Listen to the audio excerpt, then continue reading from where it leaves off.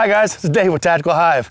Today we're going to do a little film on a topic we covered a little while back on just these little pieces of kit that we don't think about how much they could really save your time, right? So we've all had, a gun, for whatever reason, fails to extract, and you get a round hung up deep into the chamber, right?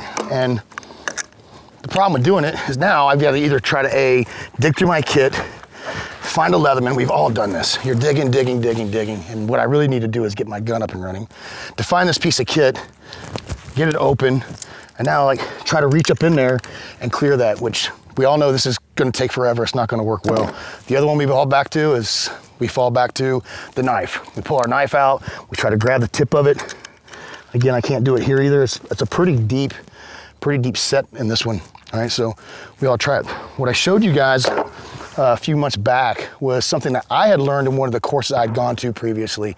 And again, like I spent most of my adult life doing this, and it took someone else in the school to say, hey, why don't you think about this? Wow, so I've kept this on my kit ever since then, and I use it explicitly.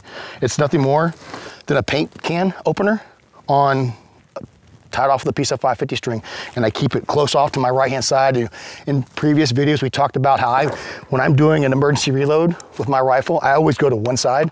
I don't work across my kit, so I keep it off to my right.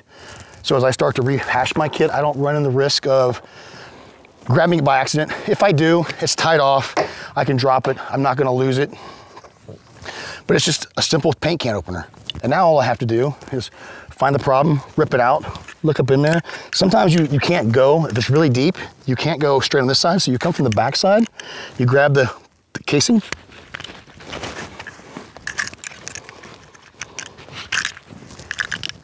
and it's out. That would have never came out that easy with a knife or with a Leatherman. It just simply won't.